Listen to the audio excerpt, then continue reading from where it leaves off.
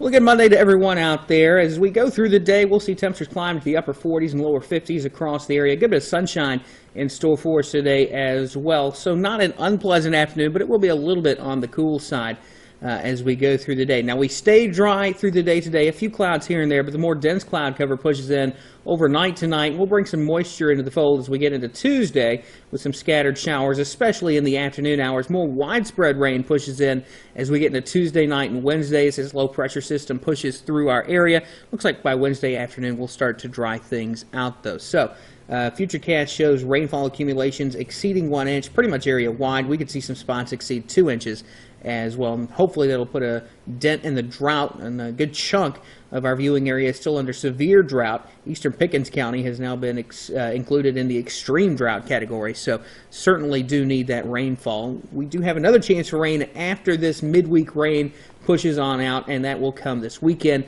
with another round of showers. And Chief Meteorologist Keith Gibson on the latest in your forecast tonight on WCBI News at 5 and 6.